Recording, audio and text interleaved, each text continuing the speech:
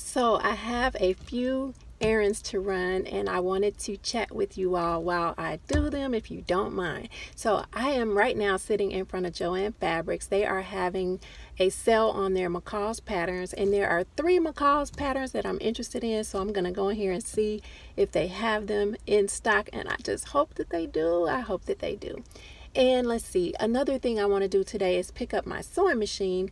I took it in over a week ago to have it cleaned and just serviced. Nothing was wrong with it, I just wanted it cleaned, and I got a call that it's ready. So I am ready. I am so ready to get my machine back. So I'm gonna take you with me to pick up my girl. All right, so let's go and run in this Joann's real quick.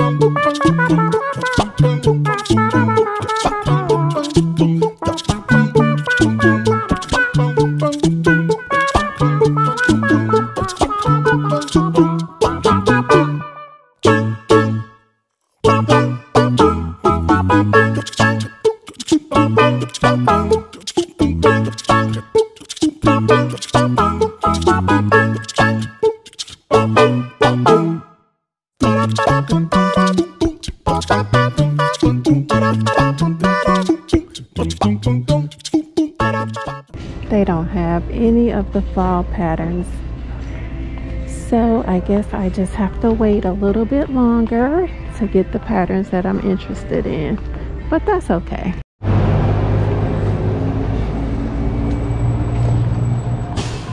Hi there. Hi. How are you today? I'm good, thank you. I'm just coming to pick up my machine that I had serviced. Okay, and your name?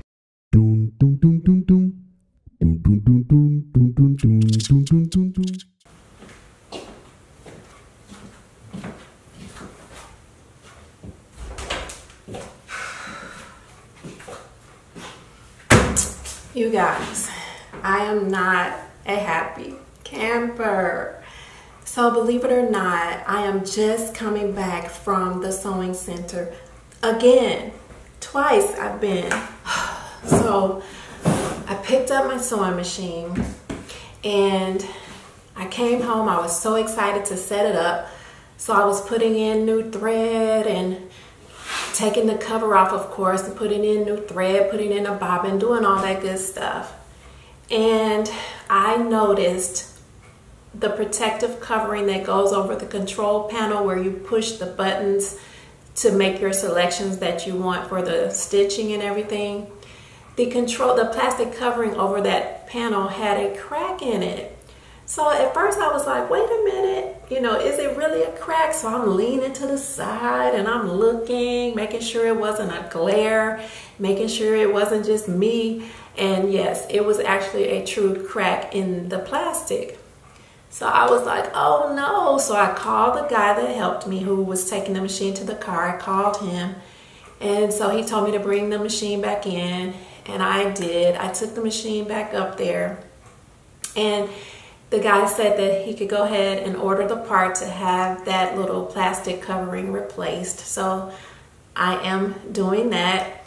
Now, he did give me the option of leaving the machine with him, and then that way when the part comes in, they can just go ahead and fix it. Or he said that I could take the machine home with me, and then he will call me when the part comes in, and then I can come back up there and bring the machine. And I was like, no, I'm here, so I'll just leave the machine.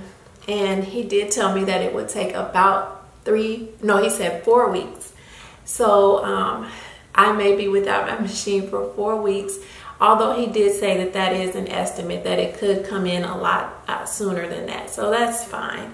I just want it fixed. So I'm okay, and I'm grateful that I have a backup machine. And at first I was like, should I be concerned that something hit my machine that hard that it cracked the protective covering?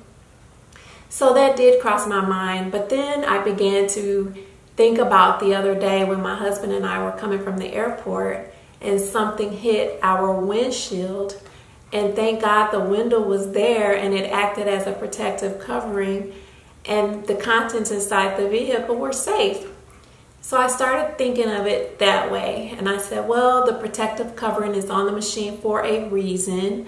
Yes, it did get hit or damaged in some type of way, which I have no idea how, but the contents inside the machine should be just fine. So I'm going to look at it that way, and I'm not going to worry about it. I'm going to get it fixed, and then when it comes back, I will be back to sewing on it, and I'm not going to even give it a second thought, so I won't worry about it or try to create something in my mind that's not there.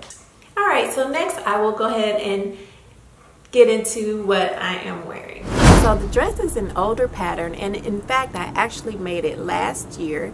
It is Simplicity 8635. I made it in a type of linen fabric, and I can't remember what view I made, but I'll put it on the screen somewhere so you can see what view I made.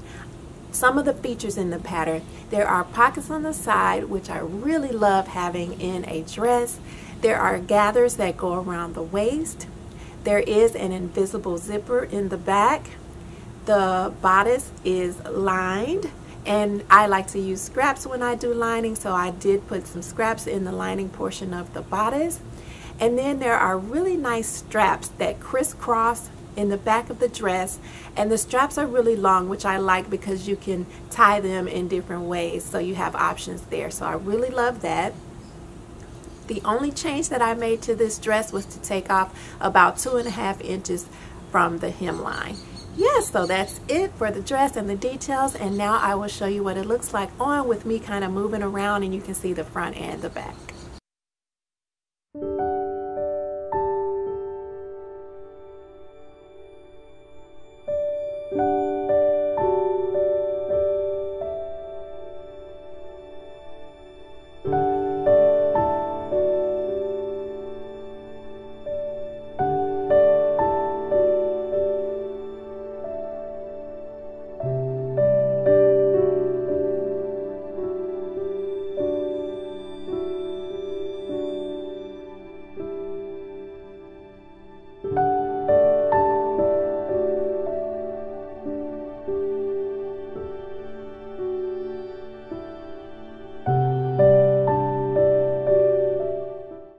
Okay, so that's the dress. I really love it.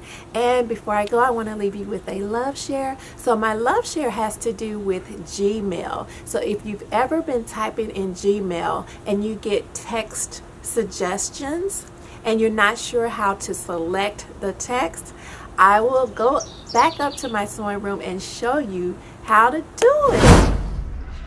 Okay, so what I learned recently was, if I am typing a message and Google will give me a suggestion like this, so not mistaken, well, if I should happen to want that not mistaken in my message, for the life of me I could not figure out how to select that. So I used to hit return and it didn't work.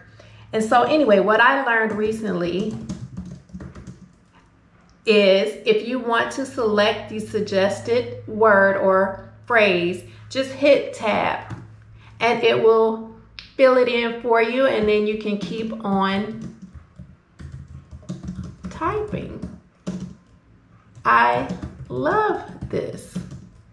So I wanted, to make sure that I shared it with you. There we go.